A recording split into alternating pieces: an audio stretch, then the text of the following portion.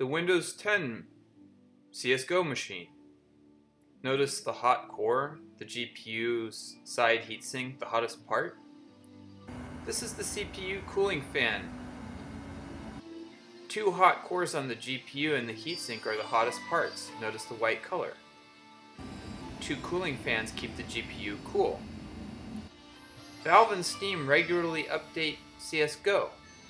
Thanks to the fast Wi-Fi and M2 drive, it typically goes down in less than a minute. Windows 10, on the other hand, takes a bit longer. The ballast of the LED bulb in this image is the hottest part. This is the cooling intake fan that blows cool air into the bottom front of the computer. Thanks for watching. Hope you enjoyed the video. Have a wonderful day.